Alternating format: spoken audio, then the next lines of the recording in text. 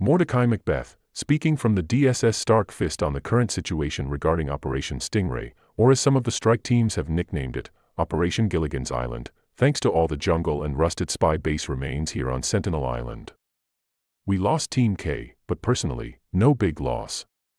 Anyway, the DY-50 sub had valuable data, and thanks to Team E, we now have a functioning access map of the base, at least, one we can build upon. I'm sure there's far more to the territory than the map shows, but it's a start. I'm sure that the teams will find a working entrance to the underground part of the base, and if we have to make one ourselves, well, we'll make do. Mordecai MacBeth, end of line.